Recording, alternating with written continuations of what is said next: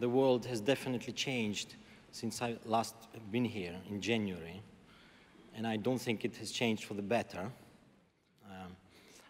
I have received a lot of letters and messages from you, from audience members, from the orchestra around the region.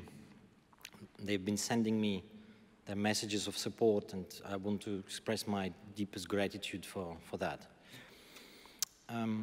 Also, the opener is a beautiful piece by American composer Elizabeth Ogonek, which is called All These Light and Things.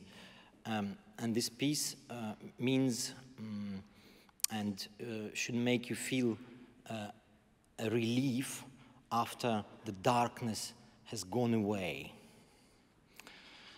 This is what I very much hope will happen in the Ukraine very soon and in the world in general.